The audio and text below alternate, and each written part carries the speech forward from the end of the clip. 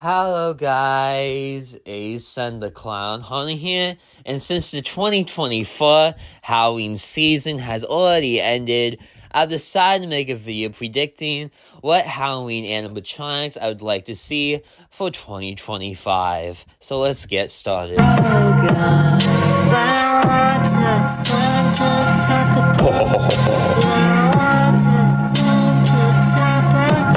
Okay, so let's start off to what seems to be the most popular request for an animatronic nowadays, which is Freddy Fazbear from Five Nights at Freddy's.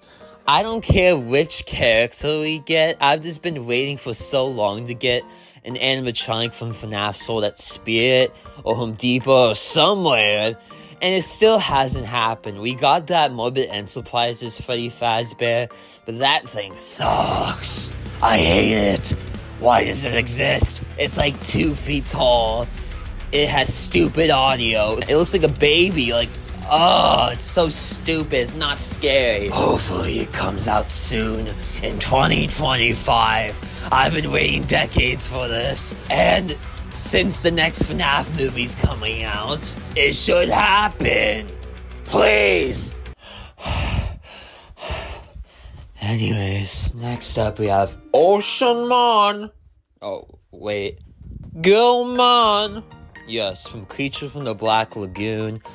This would be such an amazing animatronic. I've always wanted a creature animatronic to exist. I feel like Home Depot would pull it off the best, but I think Spirit would be fine too if they did that. And yeah, we need more Universal monsters as animatronics. Okay, so this next animatronic is actually an original idea. It's not from a movie or anything.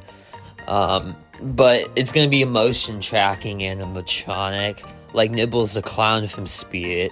But instead of it being a clown, it's gonna be like this creepy standing old man. And it's gonna look at you, it's gonna follow your movements. I think this would be very unsettling. And it could fit many different themes. It could be in the graveyard, it could be in a mansion, or just something else, so you can use it over and over again. So I think this would be a great idea. Now, since I don't want to make this video extremely long for you guys, here are some honorable mention prop ideas for 2025. Tiffany from the Chucky movies, the Grabber from the Black Phone, Megan, obviously, and so much more. Okay, so now we are at my final pick for the animatronics I want to see for 2025 the most, and the last idea is a xenomorph from the Alien movies. This would be so amazing to see if it's done correctly.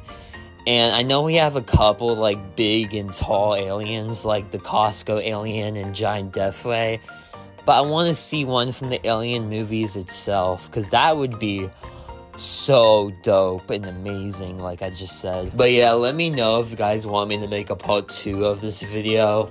I don't want to spam prediction videos like I did last year, because there was way too many of them and it got overwhelming.